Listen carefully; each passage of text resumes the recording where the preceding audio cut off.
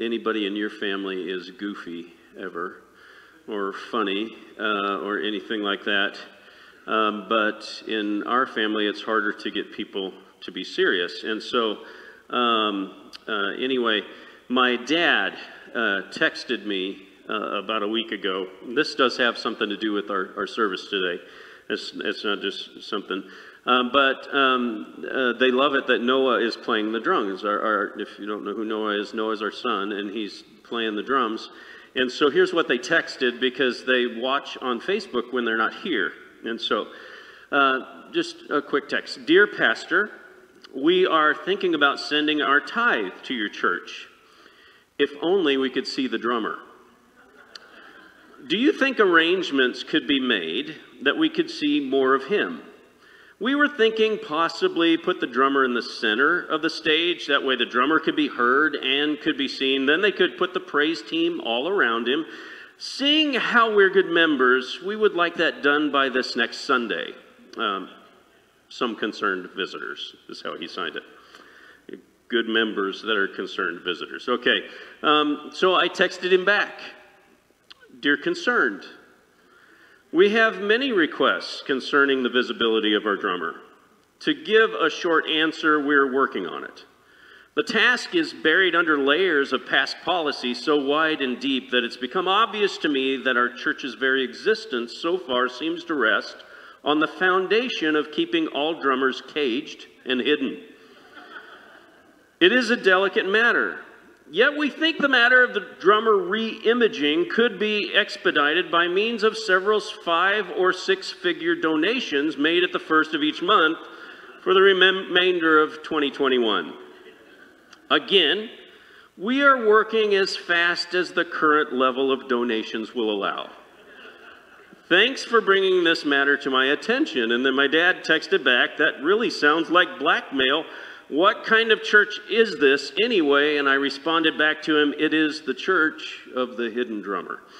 So that will be pertinent later in the message. I just wanted you to know what my family's doing. Sometimes even while I'm up here, I will get texts from my boys and things like that saying, hey, how you doing? Got a minute? You know, that kind of thing. And I'll go, my goodness, do they not know what I'm doing? Yes, they know what I'm doing. I seem to have forgotten the clicker. You on up there? Anybody on up there? All right, so I'll just have to move you forward today, okay? I left it. It's right over there, but I guess I could get it. Okay, somebody's coming. Somebody's coming. They're already practicing spiritual rest up there. Thank you very much. Appreciate that. All right. No, they are on the ball, and they do a fantastic job, but it's hard to know what somebody's thinking up here, okay? And so we've been in this series, You Rule, now for a long time. This is the 12th week that we've been on it, and we've had some breaks in between here and there, and some fantastic stuff. But things shift a little bit where we're almost at the halfway point. Next week, we'll be at the halfway point, and that's really important. We'll spend some time talking about the structure of the Sermon on the Mount to see why that's important next week. So you won't want to miss that. But at the first part of the Sermon on the Mount, the section that we just went through, Matthew chapter 5, verses 7 through 48, we got Jesus' new view of Scripture. It's not really new. It's what God has always intended, but Jesus showed us 6 different passages of Scripture and how we ought to interpret them and how we ought to live that. And then that section ended in verse 48 with the phrase, but you be perfect even as your heavenly Father is perfect. And remember, as we connected that word perfect with its meaning throughout the New Testament and in the Old Testament, we found it as more completeness or wholeness. So be whole even as your Heavenly Father is whole. And we're going to find out a little bit more about what that means starting this week. And this week, as we begin looking in Matthew chapter 6, verses 1 through 34, we're going to get a view now a new view of spiritual disciplines or spiritual practices. And whenever I say the word practice or disciplines, we chafe against that. But believe me, you have all kinds of disciplines in your life. You have all kinds of practices in your life. But these are ones that point us to God. Okay, so we're going to start with that. Matthew chapter 6 and verse 1. And here's what it says. It says, "Be careful not to practice your righteousness in front of others, to be seen by them. If you do, you will have no reward from your Father in heaven." Okay, there's a couple of things in that simple couple of sentences there that we just need to check out, all right? Some key words here. First of all, practice your righteousness. Practice your righteousness. That's a strange phrase to us. First of all, we don't use righteous very much in our daily language. And really practice, we think we know what that is because we've all, like we said earlier, had to practice sports, or we had to practice a musical lesson, or maybe you're in the middle of some of that. Even some of our jobs, the very doing of some of our jobs is called a practice. And so what are we talking about here? Well, this is an important phrase, practice your righteousness. It's a phrase that all good Israelites, all good Jews in the first century would have understood. And that word righteousness can mean several different things in Scripture. It can be God's righteousness. It can be our righteousness, or it can be these practices, these activities. And there were several that were marked out as those that good, righteous people would do. Practice your righteousness. And these are habits that are in harmony with a couple of different things. They're habits that are in harmony, first of all, with a right relationship with God. Whenever we talk about righteousness in the Bible, God is the standard of good. All of us would have some kind of standard of what makes a good person or what makes a bad person. And that kind of shifts from person to person, doesn't it? It shifts depending on where you're coming from politically. It shifts on where you're coming from geographically in our nation. That kind of thing shifts according to our opinion. And sometimes we want to say, well, I think I understand what righteousness is, but God is always the standard of righteousness when we're talking about Scripture and when we're talking about spiritual things. You don't get to choose what you think is righteous and what you think is unrighteous, because this is a standard that is set by God.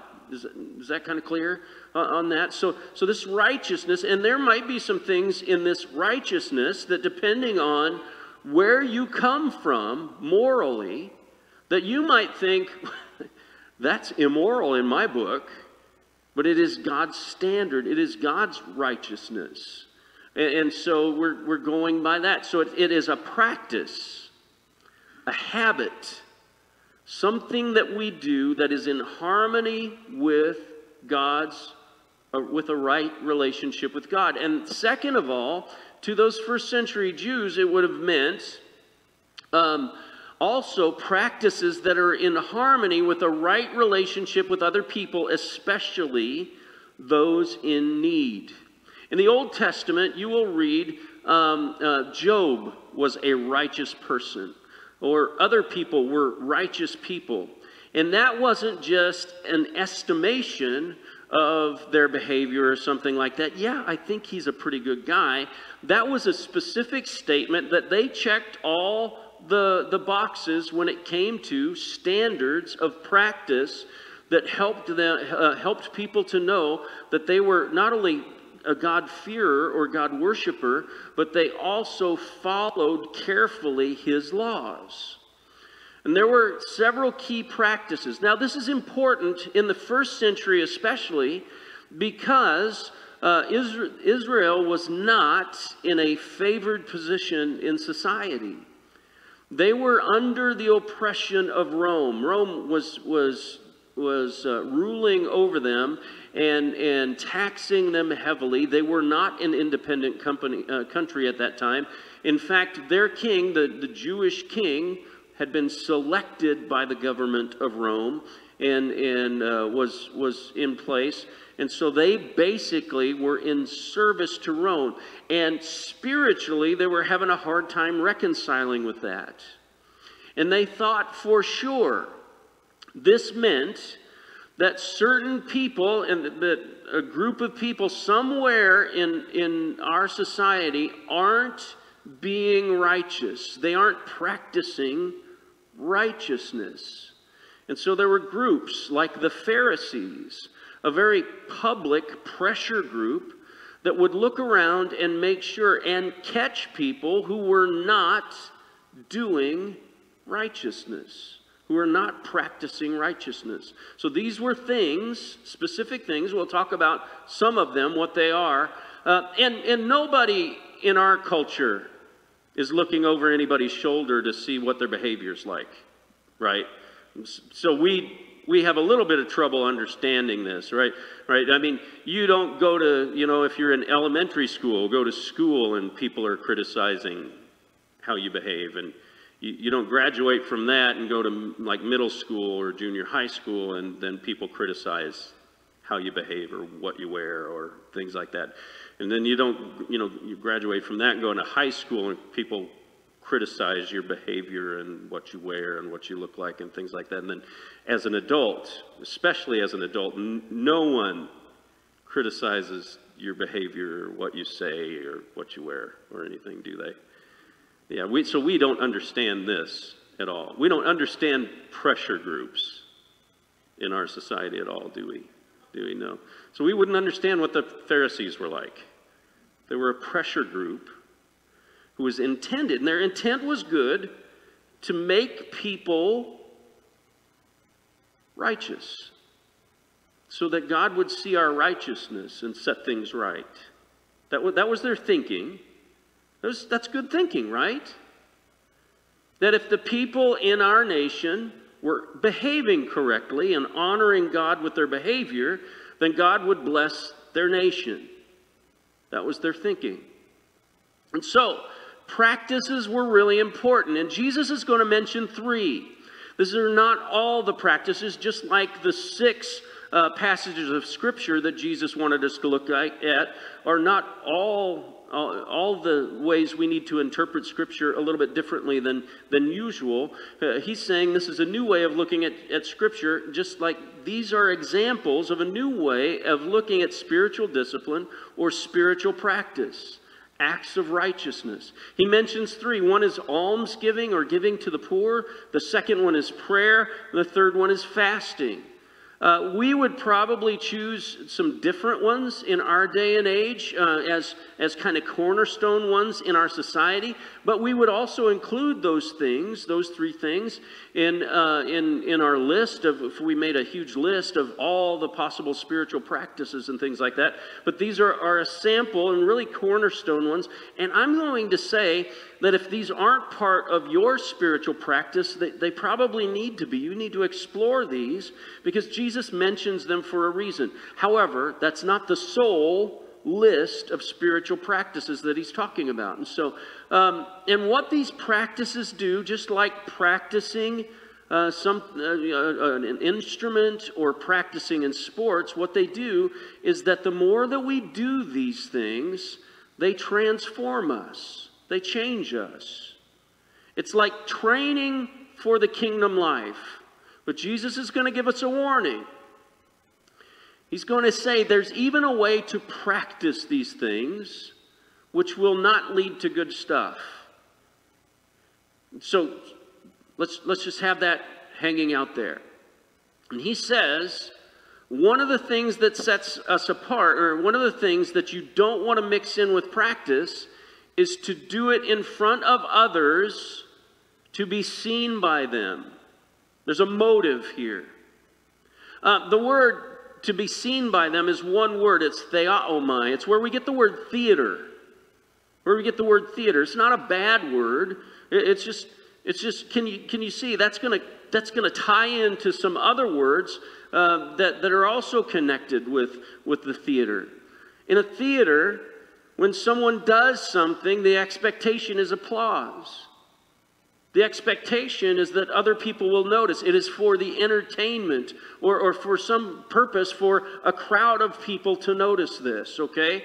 So be careful not to do it in front of others, to be seen by them, theaomai, where we get our word for theater. Now, I just want to remind us, and somebody asked about this early on as they were reading all the way through the Sermon on the Mount. They noticed that this is in conflict with another statement that Jesus talked about, and it is a statement that is in Matthew chapter 5 and verse 16. If you have your Bible, why don't you go there real quick? It's just a real quick verse, but I'll read it here. It says, there Jesus said, "In the same way, let your light shine before others, that they may see your good deeds and glorify your Father in heaven."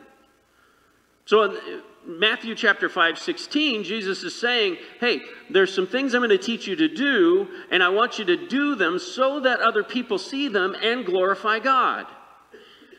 So when Jesus is talking here, is Jesus contradicting himself? And I'm going to say no. No. What Jesus is doing is he is saying there is a motive for the way that we do things that needs to be considered. Remember, let me read Matthew 5:16. In the same way, let your light shine before others, that they may see your good deeds and glorify your Father in heaven. So what's the purpose? So that God is glorified. That we do good in a way that glorifies God. Remember, he's the standard for righteousness. And we do those things to glorify God. Here, what Jesus is talking about, he's targeting those who are doing good deeds in order to get the praise of other people. And again, why would they want the praise of other people? Because there are these gatekeepers out there who are watching, who just know that those who are not doing righteous practices are holding the country back, are keeping us from being faithful to God, and so they're going to point it out. And it's very important because pressure groups can do just that. They can apply pressure. They can make it rough on your kids. They can make it rough on your family. They can make it rough at work and things like that. And nobody wants that kind of hassle. And so, Jesus is warning in a culture like that, that there are some reasons for doing even good things that can turn them into not so good things. And he says, as a result of that, if you're doing them as though it's theater, you will have no reward from your Father in heaven. Hang on.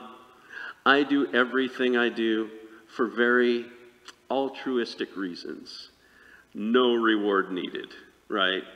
Well, we'll talk about that a little bit later because this has a lot to do with what Jesus is talking about. He's going to make this statement a couple of different times, that God rewards what is done in secret, okay? And again, remember, the secret isn't about only doing good when other people can't see it. It's about doing good for the right motive, all right? We're not doing good for the crowd to see it. We're doing good to glorify God, all right? So there's a motive thing in there. All right, so he's going to get into this practice, okay? Chapter 6, verse 2 says, "So, when you give to the needy, do not announce it with trumpets." Which, hey, did you bring your trumpet today? None of us brought a trumpet for offering time, right? We didn't do that. This is not a literal thing where anyone, had a trumpet and they would give. It's kind of the same phrase as you toot your own horn. Did anybody's grandma or grandpa ever say that? I just said that, which I'm a grandpa, so I guess it's right for me to say that.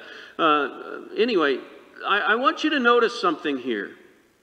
So, when you give to the needy, What is Jesus' assumption? Jesus' assumption is that we will give to the needy. It's really important that we know this. So here's the practice that he's talking about. And you may, and if you're using King James or something like that, that word may be in your almsgiving. I think that's a pretty good translation, actually. Because it's odd enough, it helps us to understand that this is giving with a specific purpose, okay? Now, let me just talk to you a little bit about how almsgiving or giving to the needy was done in the first century. It was actually, the synagogue was the center of all compassionate ministry. If you had a need for something, you went to the synagogue. They were in a culture where the government didn't give much of a safety net or anything, and the only safety net was the synagogue. And so if you needed food, you would go to the synagogue. If you needed financial help, you would go to the synagogue. And there were processes for that. And so people gave to the synagogue so that that money could then be dispersed to other people. And there were rules about how much you could give, because some people were so generous in that way that the synagogue had too much money, and they were afraid of creating people with dependencies on that money. And so there was a cap to how much you could give, but there was also an expectation that you would give a certain amount to that. And similarly, whenever you tithe or give to our church, a percentage of that goes into missions, a percentage of that goes towards helping us do what we do here in the building. Some of that goes to local ministries, and part of that is that some of that money as well goes to a fund that is called our benevolence fund. It's what we give to those who are in dire need. I mean, this has to happen now, or kind of situation.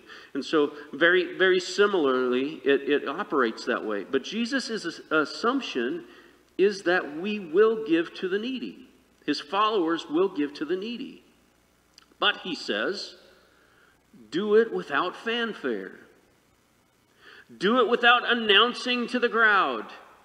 So when you give to the needy, do not announce it with trumpets as the hypocrites do in the synagogues and on the streets to be honored by others. How many of you were hoping you would hear about hypocrites today because you're at church, right? That's one of the most commonly associated words with church, as though there are no hypocrites in the doctor's office. By the way, my doctor told me some months ago that I should lose some weight. And I was holding my tongue, tapping on the table, noting that he probably weighed a whole lot more than I did. Just saying. But hypocrites are only in one place here, okay? And so, when you give to the needy, don't announce it with trumpets. And again, nobody was going around with a trumpet, throwing money in the offering plate or anything like that. What they were doing is they were making sure the right people saw that they gave. Because you want the right reputation. Because you don't want a pressure group on you. All right? So when you give to the needy, do not announce it with trumpets as the hypocrites do in the synagogues and on the streets to be honored by others. Let's look at this word hypocrite. Because to us, in our culture, here's what the word hypocrite means. Someone who says something and then does the opposite. In our culture, that's what it means. So a hypocrite in this instance would be someone who said, you should give, everyone here should give to the needy, who then is a person who does not give to the needy. Right? Would you agree that's what that means in our culture? Or someone who says, I think upright living means that you don't drink alcohol and you don't get drunk. But then that person, comes stumbling out of the bar later in the week, with two in his hands, right? And so we would say hypocrite. I want you to know that the word hypocrite was not a pejorative term, but it didn't mean that. Let's find out what it means, because it's connected to our word theomai. Anyway, hypocrite or Hippocrates is the Greek word, meant an actor on a stage. An actor on a stage. It was a common term for actors. What does an actor do? Acts like somebody else. And why does an actor do that? The actor does that for the applause and the entertainment of the audience. So Jesus is talking about someone who is playing a role. Now, for someone who says one thing but does the other, Jesus would not approve of that either. That's not a good thing. Jesus would also have a hard time with that, but that's not what Jesus is talking about here. What Jesus is talking about is someone who does the thing, but does it for the wrong reason. All right? Now listen. People are really weird about the way they apply Scripture sometimes. Because I made that statement, one of you or two of you or 12 of you are thinking, oh, so if Jesus doesn't want us to do things for the wrong reason, then maybe it's better if I don't do good things. You see how our brains work? I don't get it. That's not what Jesus is saying. Remember, what Jesus is saying is that you're going to give to the needy. But that's a really important practice. But I want you to do it in a certain way that will transform you while you're doing it. Because these things I'm calling you to do in this world are really hard for you to do in this world unless some things get transformed in you, and you need some practice in order to do that. The hypocrites were playing a role because almsgiving was culturally expected, and they wanted the approval of the cultural gatekeepers. Were they giving out of concern for the poor? No.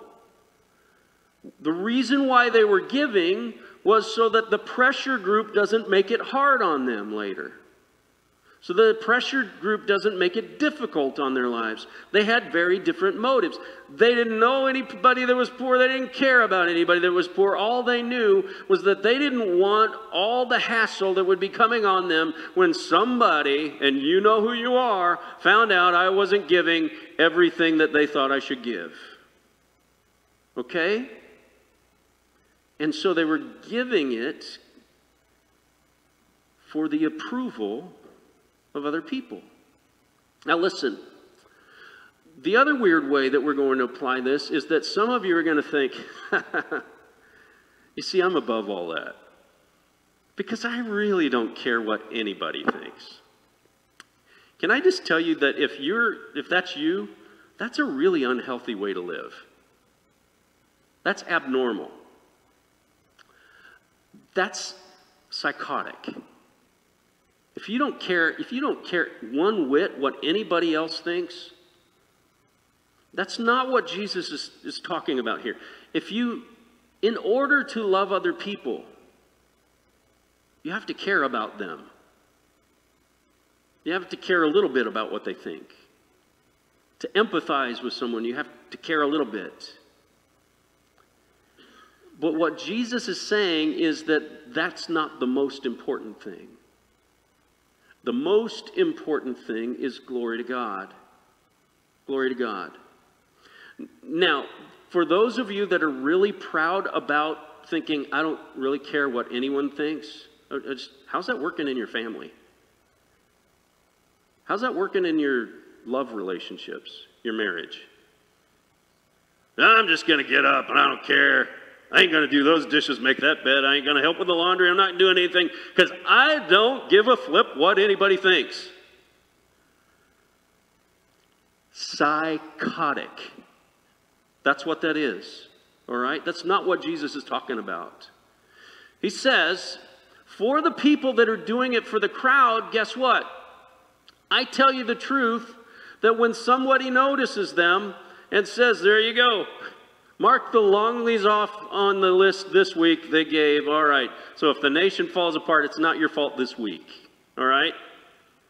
You've received your reward, if that's all you're doing it for. If your reward is for somebody to go, hey, that's kind of nice, by all means. Jesus says, well, do it for that reason. However, that's all you're getting out of that. That's all you're getting out of that. The acclaim of the crowd was the reward that they were seeking. And then we get to a really weird phrase here. And we think we know what it means again, but it will sound very different to us, clearly very different to us than it would sound to a first century Jew. And it is this statement here. And this is what makes us interpret all of this in weird ways. I'm sorry, and it's this, verses 3 through 4. But when you give to the needy, do not let your left hand know what your right hand is doing, so that your giving may be in secret. All right, one of the weird ways that we interpret this is that I know all kinds of folks who go, man, I'll give to the church, but it's going to be in cash because I don't want anyone to have a record of what I've given because of this verse. That's not what this verse is talking about. And it's just a weird way of saying something, right? How can my right hand not know what my left hand is doing and things like that? Well, let's go back to the word practice. One of the things that fascinates me, my best friend growing up was a drummer, and now Noah is practicing drums and playing for us, and I'm fascinated by it. Have you ever watched a drummer? All right, they will be holding the beat with this foot, different beat with this foot. Try it. Doing something different with this hand, and something different with this hand.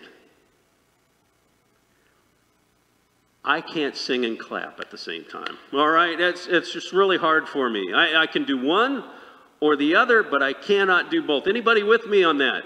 Hey, just say amen. Yeah, say amen. And that kind of thing. Here's what the drummer has done, is that over years and years and years of practice, when I asked my friend Matt Bradford, how do you do that? He goes, I don't even think about it. I don't have to think about it. I said, how many times do you have to practice a song anymore? And he goes, if I run through it once or twice, I'm okay. I could probably perform that way. To be really good, I'd have to spend, half a day practicing or something like that to catch the rhythms and catch the subtleties of it. But I no longer have to think about what I'm doing, because he's practiced so much that he no longer has to go, okay, now I have to tap my foot. Now I have to hit the cymbal. Now the rest of us have done this as well. How many of you remember how complex it was the first time you tried to drive an automobile? You don't remember that right now. Some of you are going, I was born on a farm. I could drive before I was born. That kind of thing. You don't count right at this moment, okay? It's for the rest of us. The rest of us that remember going, oh my goodness, I'm in the car. Now I have to put my foot on the brake and turn on the key, and then I have to look in the mirror, and I have to change the gear, and then I have to back out and hope I don't run over anybody and all that. And even turning, complex thing, isn't it? Now, you don't remember this because you've been doing it so long you don't have to think about it. Remember, when you are turning, you have to check in your mirror to make sure some, idiot's not coming up alongside you, trying to cut through traffic and that kind of thing. You have to turn on the blinker while you're turning. You have to put on the brake at the right time, and then you have to let off the brake at the right time and put on the gas at the right time. You have to be looking both ways. It's a complex thing. And I just love it. I've said it before, but what my niece said to my brother-in-law, he noticed she was playing with the blinker after she turned, and he goes, honey, it turns off by itself. She goes, oh, good. That's one less thing I have to worry about. Right? But you know what? on my way here, I successfully made several turns without having to think about, when do I put my blinker on? When do I put my foot on the brake, right? Anybody else like that? It was almost like my left hand didn't have to know what my right hand was doing. It was almost like I had practiced this before. And so every part of me, my foot, my eyes, my hands, knew what I should be doing. And that's what Jesus is talking about here. I want you to give in a way that glorifies God. And when you're giving towards the poor, you should be concerned for the poor while you're doing it. But I want you to give in such a way that it's a practice, that you don't have to deliberate about it every single time. Where you go, oh, this is just so hard. And he says, at first it will be. At first it'll be awkward. At first it'll be difficult. But the more that you practice it, the more that you do it, and of course, he says, you're going to be doing it, the more you will give. Dallas Willard helps us on this point. He says, the kind of people who've been so transformed by their daily walk with God that good deeds naturally flow from their character are precisely the kind of people whose left hand would not notice what their right hand is doing. As, for example, when driving one's own car or speaking in one's own native language, what they do naturally, often automatically, simply because of what they are, pervasively and internally. These are people who do not have to invest a lot of reflection in doing good for others. Their deeds are in secret, no matter who's watching. For they are absorbed in love of God and of those around them. They hardly even notice their own deed and rarely remember it. This is someone who's doing these practices, and over time the practice changes them. And at first it's awkward, and you have to think, okay, this hurts because I'm giving and it's my income, but someone else needs it. And the more that you give, the more you remind yourself, this is to the glory of God and the good of others. This is the glory of God and the good of others. The glory of God and good of others. And guess what? Over time, as you do that, you'll find yourself giving a little more freely and a little more freely. It is a practice that changes you. Like practicing the drums, pretty soon you no longer even have to think about it. It's what I do. See, when a practice becomes reflexive, a person no longer needs to think about it. They just do it. Now, let me just ask you a quick question. Why is it so hard to do and live the way Jesus calls us to live? But I'm not just talking about this. I'm talking about everything that we've learned so far. Remember, Jesus says, it's not good enough for my followers to not be murderers. All right? Remember, we need to be the kind of people who don't get so angry that we dehumanize others and call them names and things like that. Why is that so hard? It has everything to do with this. Well, the first reason, and why spiritual disciplines? Well, the two go together. The first reason it's so hard, and the first reason why we need spiritual disciplines, is that we've been broken by sin and discipled by our culture. Broken by sin and discipled by our culture. Do you realize that our culture has its own spiritual practices that have transformed you? Do you know gossip is a practice? And the more you gossip, the more you talk about someone, the more you feel a certain way about them. It's a practice that transforms you on the inside. It's one of the great practices Satan loves to use. Do you realize that being self-centered is a practice? Spending all your money on yourself is a practice.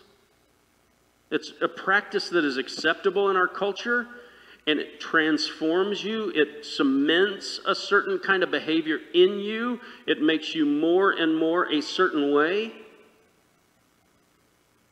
Do you realize complaining is a spiritual practice? It's not a good spiritual practice. The more you complain, the more it's everyone else's fault, and the less responsibility you have. And when you're complaining, you're practicing something that is transforming you and shaping you. Why do we need these spiritual practices? Because Jesus is saying, because I'm trying to form the kind of people who believe it's not enough to be the kind of person who just doesn't shoot people randomly on the street. My followers need to be transformed into the kind of people who never dehumanize other people, who never see them as objects and body parts that we lust after, and never go back on our word or make our words so complex that others can't follow them and things like that. Jesus says, I'm transforming you into the kind of people who can be obedient, who can be whole even as the Lord their God is whole. And he says it takes practice. Because sometimes it's going to feel like I'm tapping out one beat with this foot, and a different one with this foot, and a different one with this hand, and a different one with this hand, and it's going to feel so awkward. And Jesus says, keep doing it until it feels natural. But also, disciplines help us practice a new way of living. The more we spend time in giving to those in desperate need, in prayer to our holy heavenly Father, perhaps denying ourselves in fasting, the more we practice these things, the more we get into a rhythm where it's not about us. It's about doing good for others in the glory of God. Doing good for others to the glory of God. Doing good for others to the glory of God. Does this make sense? Does this make sense? So as Jesus, this is a little bit weird for us because probably in our culture Jesus would have to address, well, yes, you do need to do these things. And he'll address this later. But what he is saying is to a culture that is doing it because others are putting pressure on them to do things, that's the wrong reason to do all these things. You need a practice that turns you into a people that does good for the glory of God. Does good for the glory of God. And then disciplines target our fear of what others think of us. You know what? We do things because of what others think, don't we? We do fear what others think. When you begin fearing what everybody else thinks, that's when you're starting to have a problem. That's a different kind of psychosis than not worrying about what anybody thinks. One kind can't really live with other people because they don't care about other people. One kind can't, and the other kind can't really live with other people because they care way too much about other people. Where God is very small and people are very big in their lives. Where you do things because of the expectations of everyone around you. And there's not much that you can do out of your own free will or out of your own desire or out of your own love for God. You're just doing things because everyone else is telling you this is what you ought to be doing. And Jesus says that's not healthy either. It's not healthy either. Do good for the glory of God. Do good for the glory of God. And he adds this little piece. Then your Father who sees what's done in secret will reward you. Are we talking like money? Free movie tickets? A crown, a jewel in my crown at heaven? He doesn't really answer that here. But here's what I think. Here's what I think. When we begin doing things for the glory of God, we've invited God into those things. When we practice marriage the way God intended marriage to be practiced, we're inviting God into the process. When we do money the way God intended us to do money, we're inviting God into the process. When we're doing it just our way, stubbornly, what we're saying to God is, thanks for the offer of help, but no thanks, I got this. I just want to cry out to you when there's an emergency. And here's what God is saying on this. Listen, if you want to give to get an award, if you want to give so that other people think you're great, that's wonderful, fine. Thank you for giving. But that's the only reward you will get. But if you will begin to give and do good for my glory, I'll be with you in the midst of that. And you will begin to see over time, not only that your habits are different, but your heart is different because my Holy Spirit has been working powerfully through you to transform you into the person I always knew you should be. In fact, created you for this very purpose. God is going to reward us with his very presence, and we will begin to see that God is our reward. It's beautiful. I think Jesus knows what he's doing. I think he's worth following. And you know what? We're so worried these days that anything that we do will turn into legalism. Jesus doesn't seem to be real concerned about that. He wants us to do good. In fact, it's just his assumption. If you're following me, you're going to take care of the needs of the poor. You're going to find a way to do that. I know you, because you're following me. But unfortunately, if you're doing those things and you're doing them not for my glory, you'll find ways to mess it up. If you'll do it for my glory, I'll do things through you that you did not know were possible. You've invited me into something, and you're about to set me loose in a field, in an area of your life that will make a huge difference in your life, in your family's life, in your work life, in everything that you do. If you'll do these things to my glory, I'll do things through you that are good. So what about it? You up for a little practice? You up for a little practice? It's awkward at first. Sure feels really strange because you've got to turn the turn signal and the wheel and put your foot on the brake and look both ways and look in the mirrors all at the same time, and it feels awkward at first.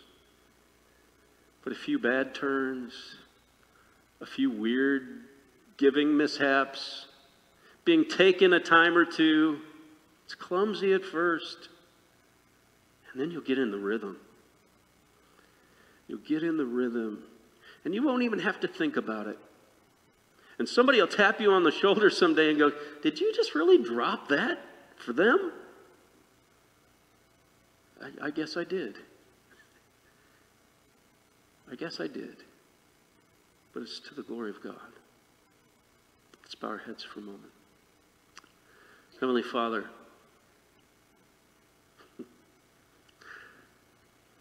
I wish I could say that if you'll do this, all our dreams will come true. That's not what you're talking about. That's not the good that you're talking about. That's not the reward that you're talking about. I believe what you're talking about is that we will grow more and more to love the practices that we do because they give you glory. And Lord, if these things give you glory, then I want to do them for your glory. You're all about, Jesus was all about love for you and love for others.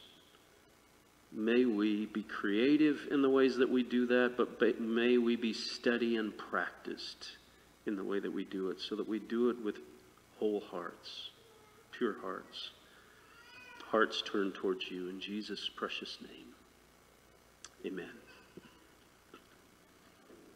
If you would put the giving slide up there, please. There's many ways that you can give.